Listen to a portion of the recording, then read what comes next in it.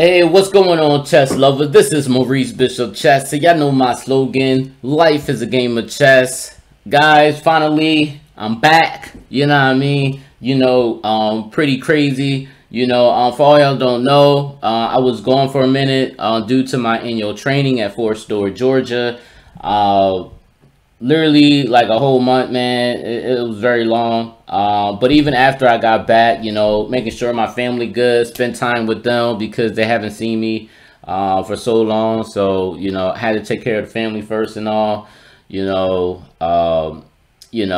do some of my military duties and all that, so forth and so forth. All right. So, but yeah, guys, annual training, man, it was pretty miserable, outside, in the heat, very hot. For all y'all don't know about Georgia, especially the part where I was at, very, very hot, a lot of bugs around, very miserable. But at the same time, it was actually okay because I wound up getting an award for, supplying for the whole brigade. And I was only company level, supposed to supply everything for my company, but I wound up supplying for the whole brigade because they failed to bring the required items that they needed for the field, and therefore I wound up getting an award. So pretty crazy. If you looked at my Instagram and everything, for all y'all that follow me on Instagram, you would have saw that AAM Army Achievement Award. Definitely very great times.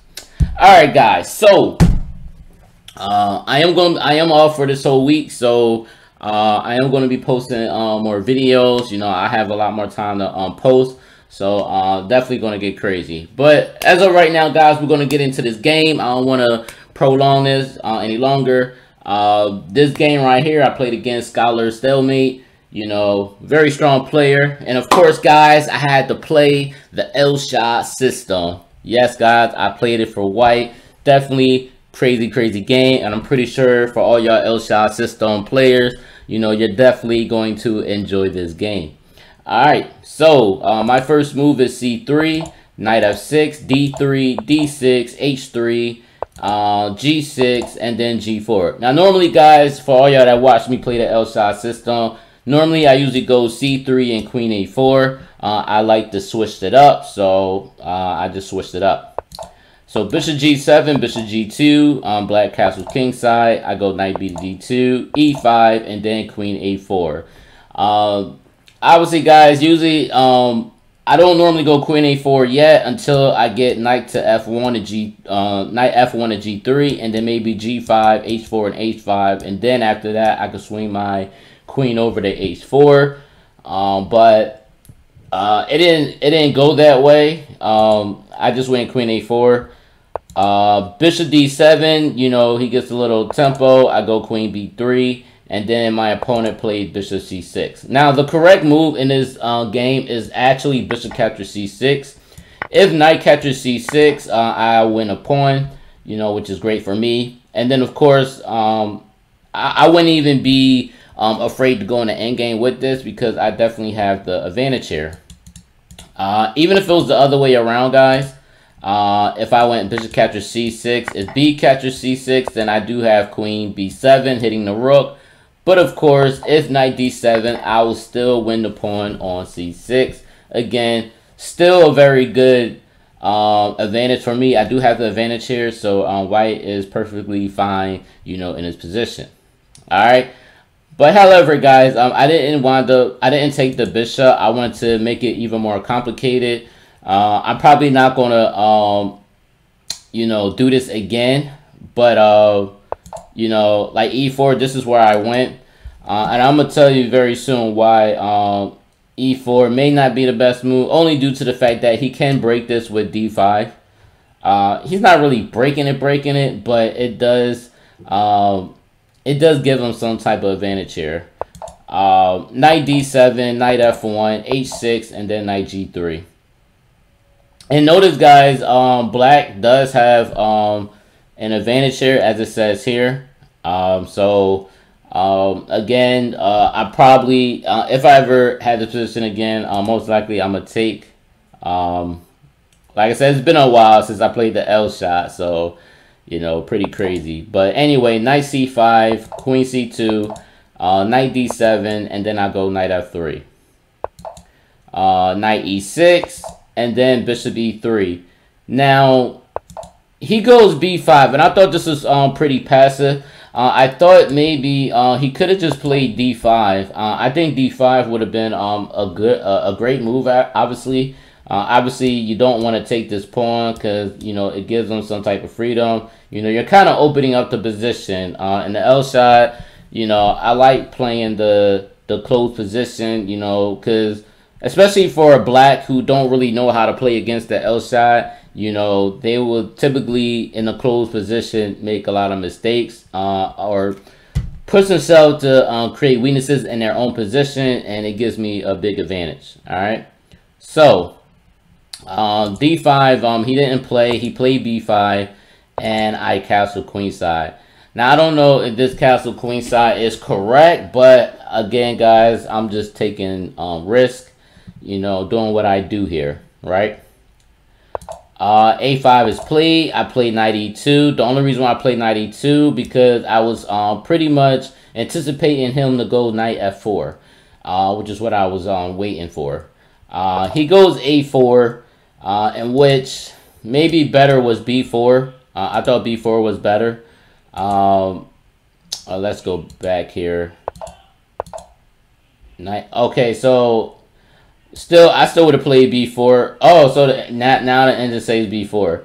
But yeah, knight c5 was okay, but I thought b4 would have gave him a little bit of edge. And as you can see, black does have a negative 0.8, you know, which he has some type of advantage. I thought this would have been very great for black. You know, not saying that white is going to be in a lost position, but again, you know, I think it would have gave him a little edge. But by him playing a4, you know, I don't think this was the best move.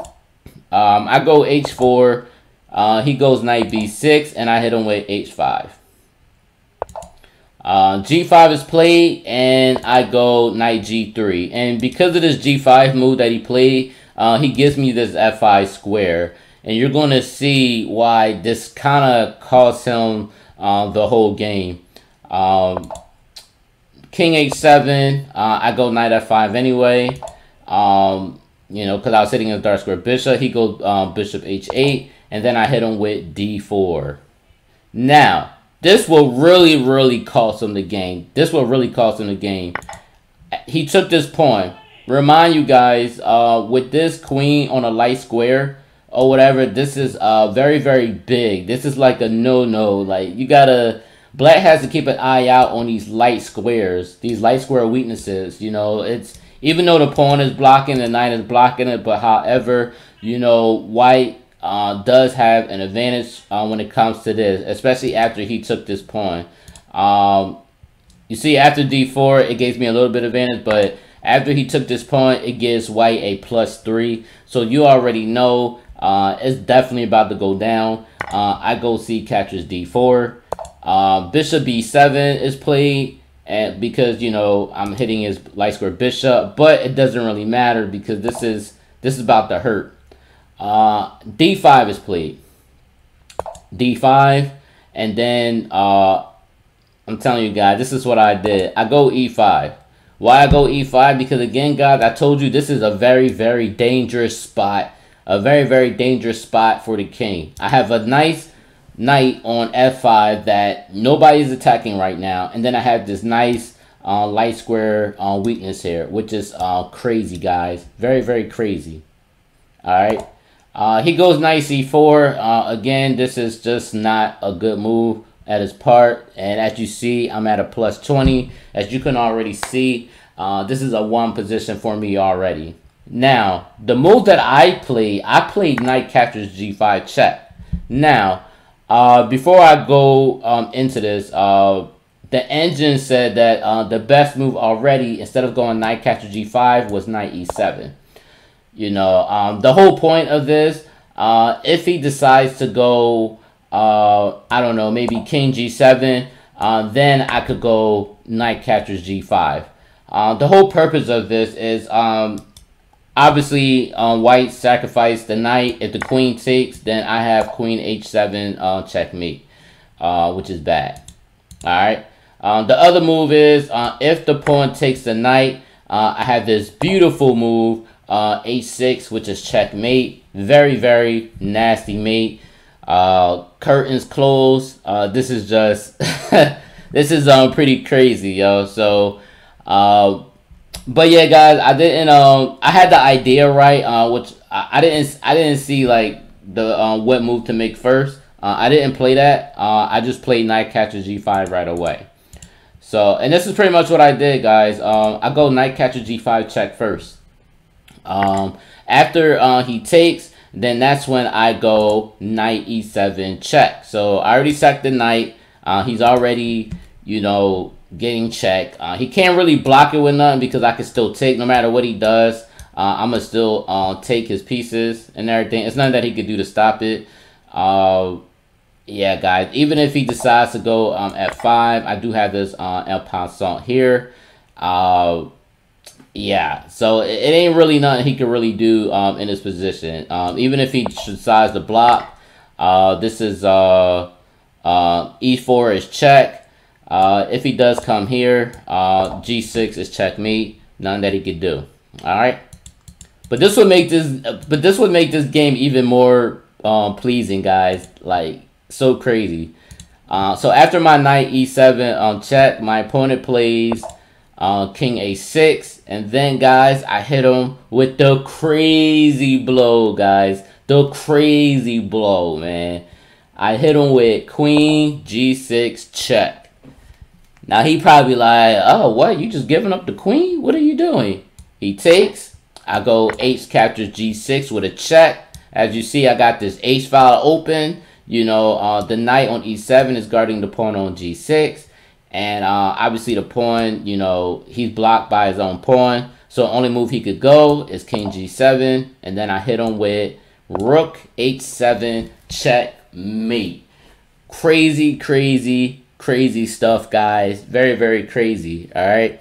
So, guys, this is the Elshad system. For all y'all that, you know, that wants to know how to play more of the Elshad system, you know, I do have the Maurice Bishop Chess University. You know, I'll have this the link below so you can actually, you know, learn some more stuff. Again, guys, you won't just learn the Elshad system. You'll learn the Black Lion, you know, my secret weapon opening for black, Elshad system for white and black, you know, the what is it, the wing gambit, you know, a whole bunch of openings, and then obviously, guys, some middle game stuff. And also, guys, I will be adding some more stuff into the Maurice Bishop Chess University. Definitely crazy stuff that I'm gonna be adding on there. So definitely I will let y'all know when that material is out and everything. But most likely, once y'all get in there, y'all should get a notification as well for all y'all that's actually enrolled in the Maurice Bishop Chess University. All right.